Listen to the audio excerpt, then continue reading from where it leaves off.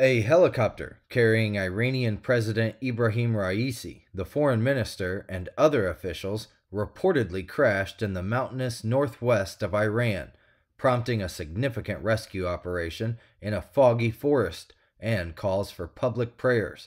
The incident follows recent tensions with Israel due to Iran's drone and missile attack and near weapons-grade uranium enrichment. Additionally, Iran faces ongoing protest over economic and women's rights issues, heightening the situation's sensitivity. The helicopter made a hard landing near Jolfa, close to Azerbaijan, though details are conflicting, the Associated Press reported.